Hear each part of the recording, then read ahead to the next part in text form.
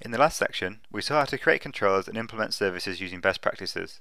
In the second section, we are going to build the bulk of our TV show tracker app and extend on the code and concepts we used in the previous section. In this section, we are going to use the show factory service to provide search functionality. We will then take the results of the search and present them in an attractive UI, allowing the user to choose which shows to track. Finally, we will learn how to persist this data to local storage so that users' track shows are saved over refreshes. In this video, we will take on the first task of providing a method for performing a TV show search. This will allow us to extend on the best practices learned in the last chapter and understand how to interact with an API. This is the show factory service created in the last chapter.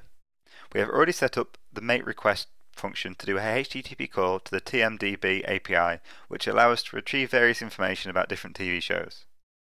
We're going to create another function in this factory that will allow us to submit a query to the service and retrieve TV show results. Firstly then, we should create a function which makes use of the already available makeRequest function to submit a query to the Search API endpoint. The makeRequest function takes two arguments: the URL to the API endpoint, in this case search/tv, and the payload, which will allow us to submit the search query. Using the then function, we're able to return the Search API request results to the calling scope when the request is successful. By returning the makeRequest function itself, makes use of promises, we'll then be able to use the promise functionality in the calling scope, which you'll see shortly. If you'd like to learn more about promises and see how useful they can really be, check out this article. So the search function is available outside of the factory. We just need to add it to the data object at the top of the factory.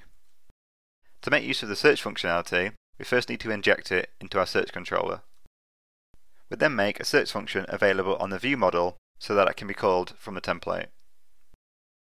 Inside, we call the search function on the show service factory, and for now we'll just console.log the results. So we can test that it is working, at the bottom of the controller we will call the query function with a static search query of Game of Thrones. Excellent. If we go to the search page with the console open, you'll then see the console.log results that we added to the controller. You'll see an array of objects with a single object within it and showing TV show data for Game of Thrones. To conclude, in this video we have easily interfaced with the TMDB TV show API to provide search functionality and seen it successfully working. In the next video, we will build a UI for the search results and provide the user with a search form to submit their own query.